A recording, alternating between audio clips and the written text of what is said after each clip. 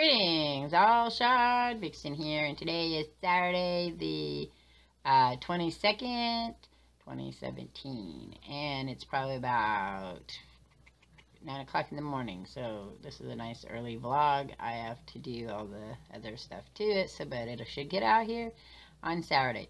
Taking the animation out of it, as much as that kind of makes me sad because it's harder for me to get my animation done, but getting that animation part of it out of the first part of the vlog really makes the vlog, the editing and processing part of that vlog done much quicker, and is actually probably it's less stressful. It really is.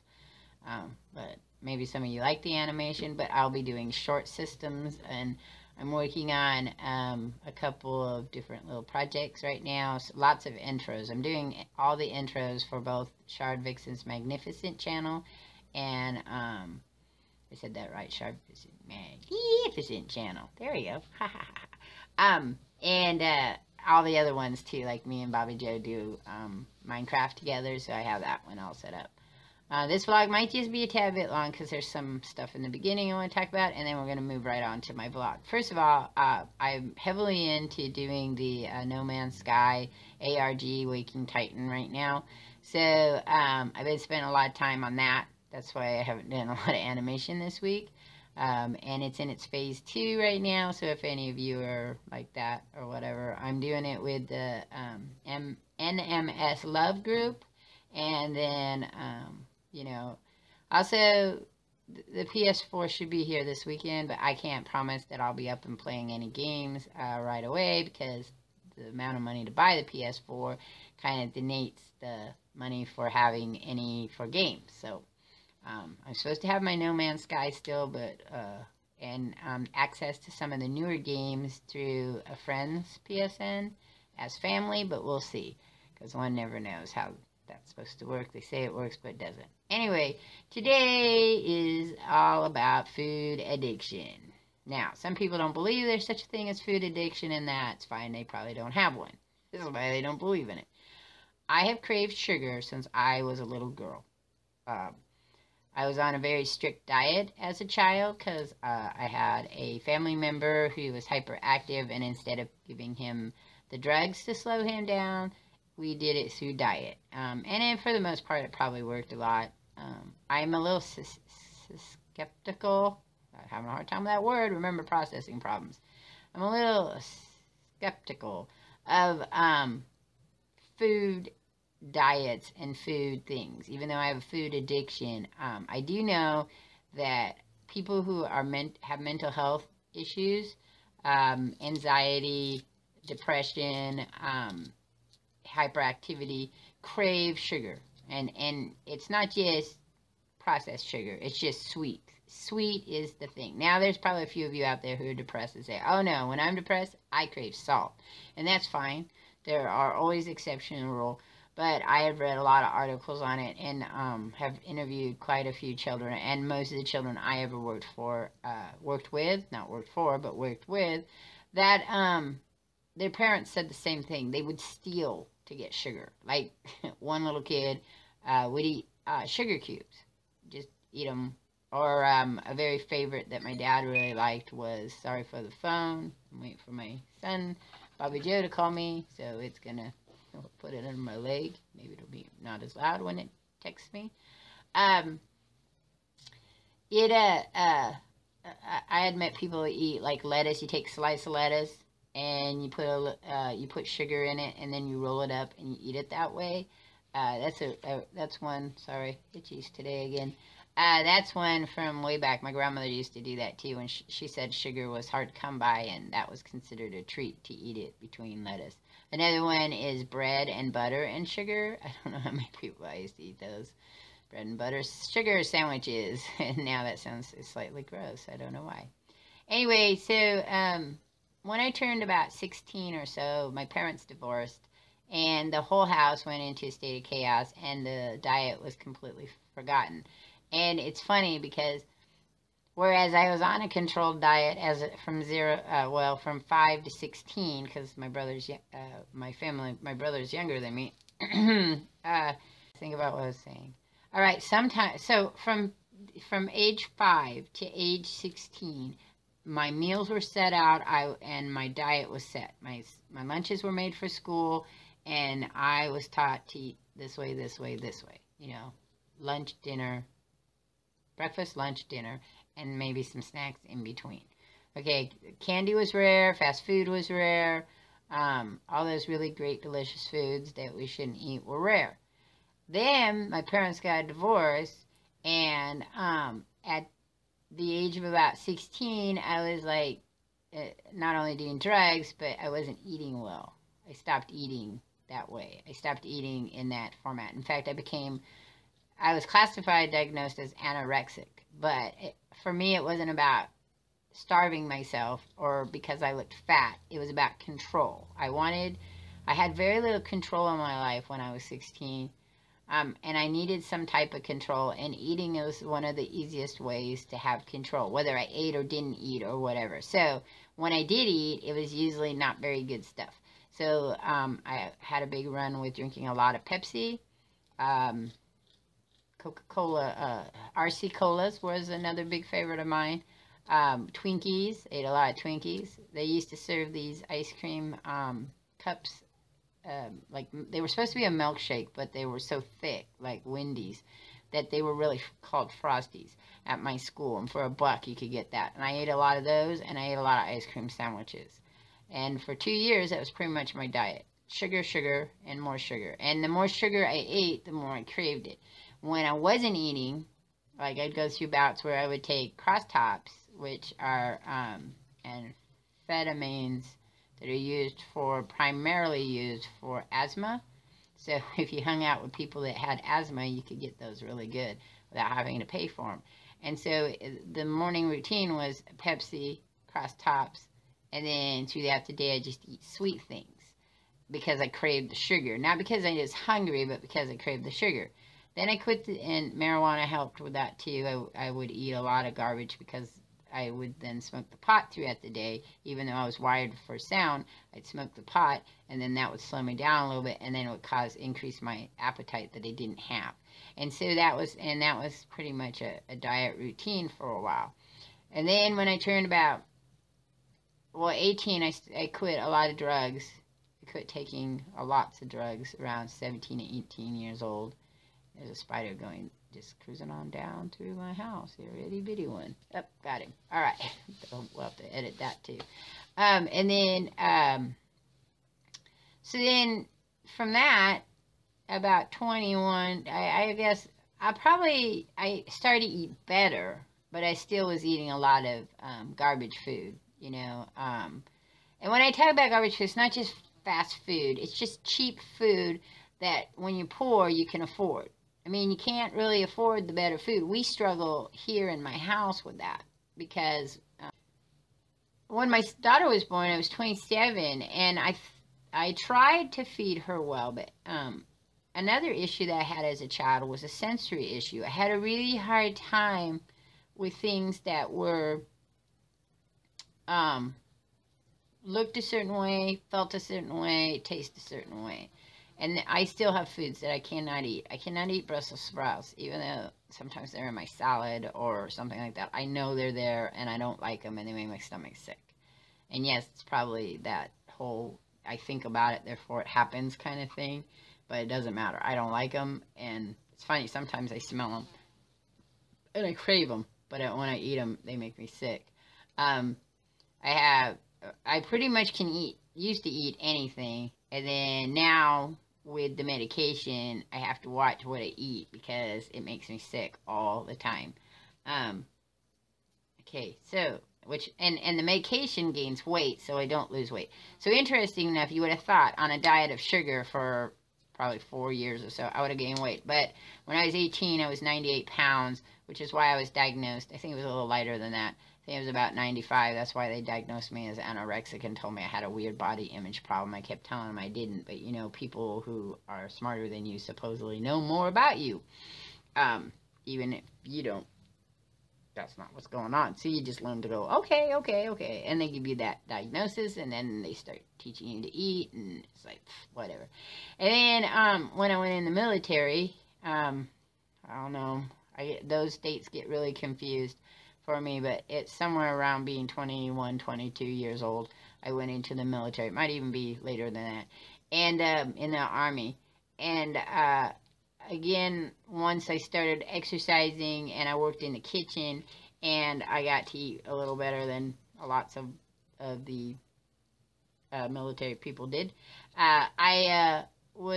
When I was released from it due to an injury that was acquired before I went into the military, and they didn't catch it, which is actually what I'm having problems with now. So it's probably the fibromyalgia and the shoulder problem.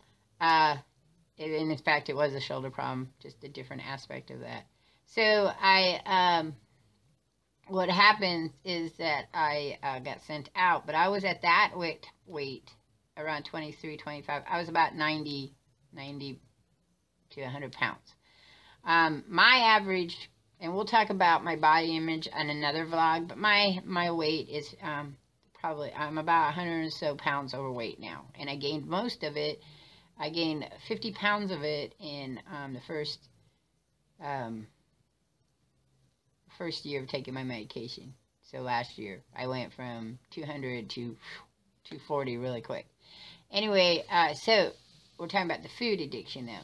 So in the food addiction issue, so my daughter was born, and I had sensory issues. She had sensory issues. She wouldn't eat a lot of stuff. So we ate things that weren't bad, but they weren't great for you, like hamburger helper. Probably lots of people eat hamburger helper.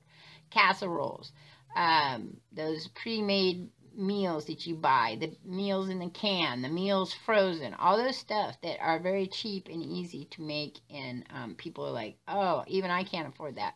You know, big bucket, lots of white rice and cheese, stuff like that. High carbohydrates and high sugar. And then I ate so much when I was pregnant because I craved so much sugar and protein. Those are usually the two things I crave all the time. I'm anemic, so the protein makes sense. I'm craving the iron.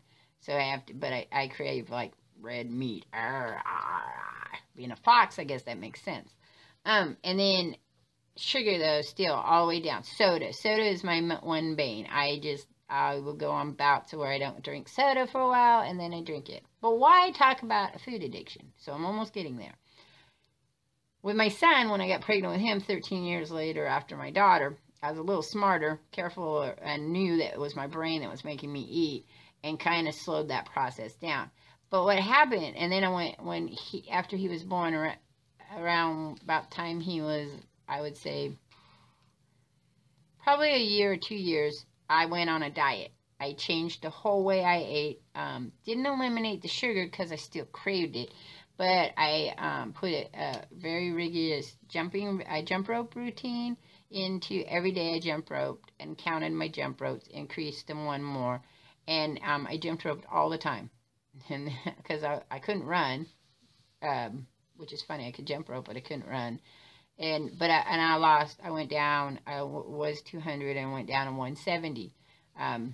Weight doesn't mean much to me, but it probably would help you guys have a better idea of how my weight has fluctuated a lot. So, but it was really hard staying on that eating thing. I thought about food all the time. I thought about sugar all the time. I was constantly wanting to eat sugar all the time. The diet allowed me to have treats, but I had to count the calories. So it was only allowed a certain amount of calories in that sugar with a lot of sugar. Even the carbohydrates, I had to watch it all. So I got really depressed somewhere after I'd have to say at some point right before I joined a guild, I think, Renaissance Guild.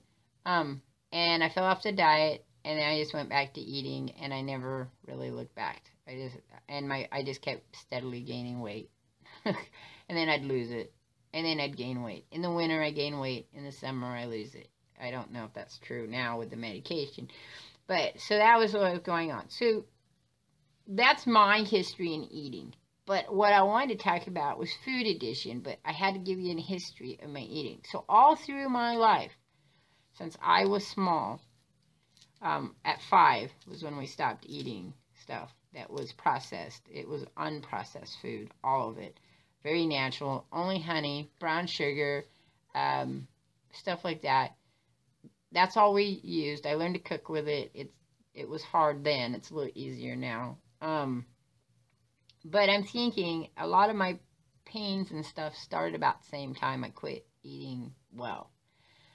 I do believe there's a lot of research out there. The problem is some research is biased. I mean, there's always biased research because you write something and you have an idea and you have a hypothesis and a theory and you need to support that. So that's the bias there. But I think there's even more bias because people will only take pieces and part of the research and decide that that's like the law in that concept.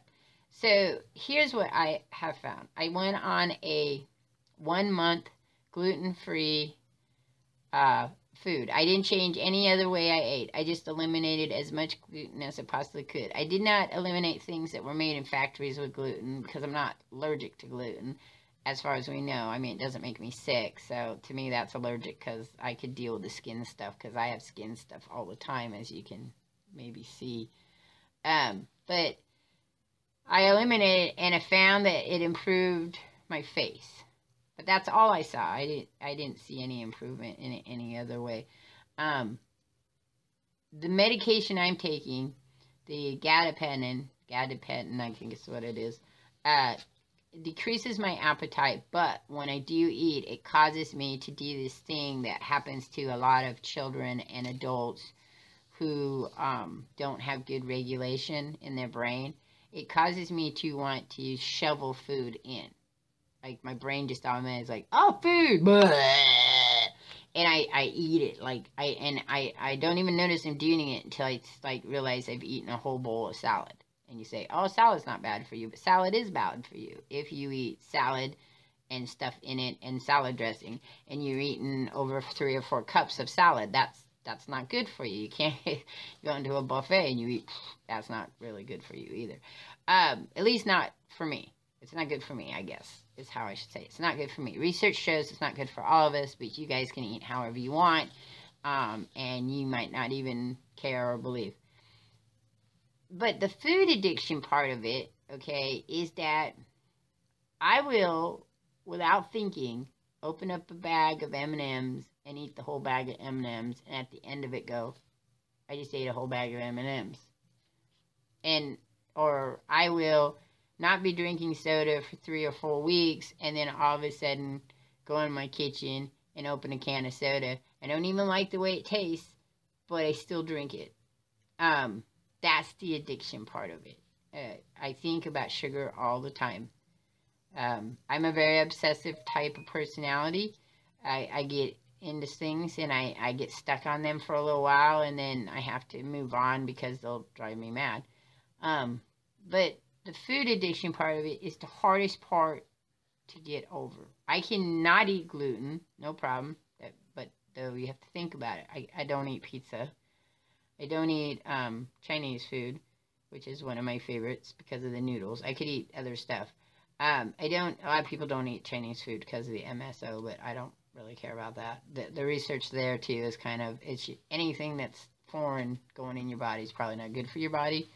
But you can't really get true organic unless they're growing it in a hot house. I'm going to tell you, because you can't just go from growing regular stuff after years of using pesticides and fertilizers into the dirt, and then also the air is not very clean. So organic just means they didn't add the pesticides or whatever, but the food's can't necessarily be guaranteed to be any healthier than stuff that's not grown that way. I mean, that just can't, because there's still stuff, residues. Grapes are one of those things.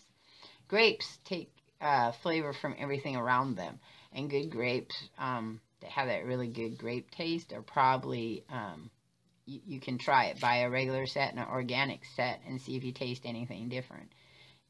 If you taste something different on the other side, on the organic, then they were raised someplace different than the ones that weren't. So, food addiction. It's just a really long blog in that aspect. For me, it is one of the hardest addictions to quit.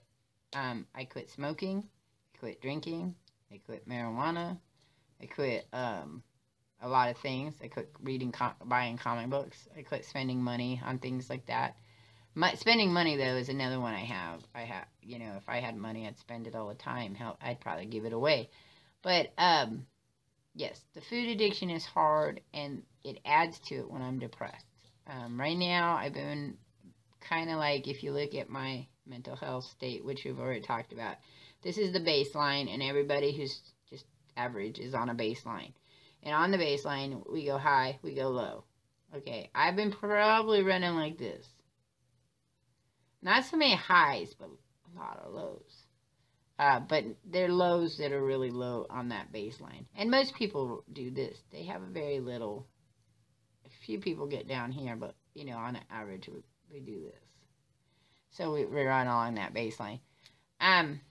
And the food addiction adds to it because it's a severe problem. When I'm really not feeling good, I'm thinking about cakes and pies and strawberry shortcakes. When I was pregnant, I ate a strawberry cheesecake, big, huge one with big, giant strawberries on it, and it was given to me at my baby shower, and no one showed up, so I ate the whole thing. I don't know if that was in direct correlation to nobody showing up and feeling bad, or me just wanting to eat the whole thing.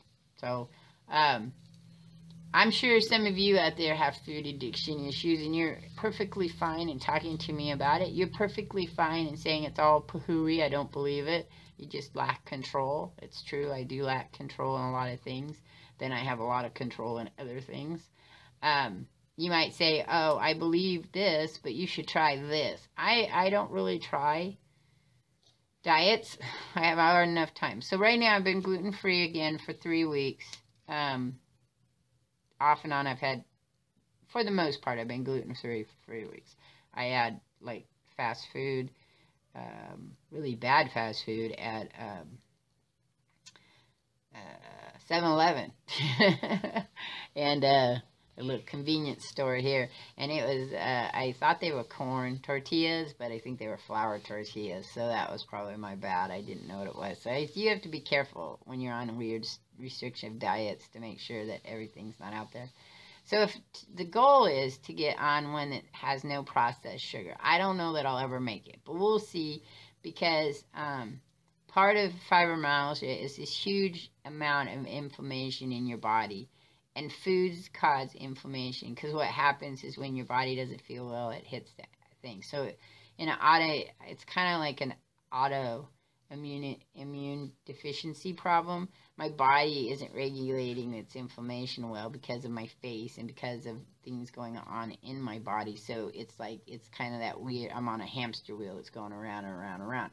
So I decided I'd like to stop the hamster wheel, and I'm trying gluten-free. I've read that that's a good one. I don't know if I'll get to dairy-free. I really like cheese. And then sugar-free for sure is another one. And then vegan. If you can get to vegan, apparently that's the best thing. I don't know if I'll get there. I don't. I eat meat every once in a while, so I don't know that I could do that. I don't have a problem eating meat. I understand where meat comes from, so it doesn't really, I don't feel bad about the animals because they're not my animals. If they were my animals, I'd probably feel bad about them. I don't know. If you're hungry, I guess you wouldn't feel bad about things. Anyway, so really quick. So food addiction is a very hard addiction to get over, and I have sympathy for anyone who has addiction of any kind, and especially a food one. So that's it. That's all I'm going to talk about. It might be a little boring for some people, might not, but that's the way it is, because that's part of my life, and I will catch you all on the flip side. I'm out of here.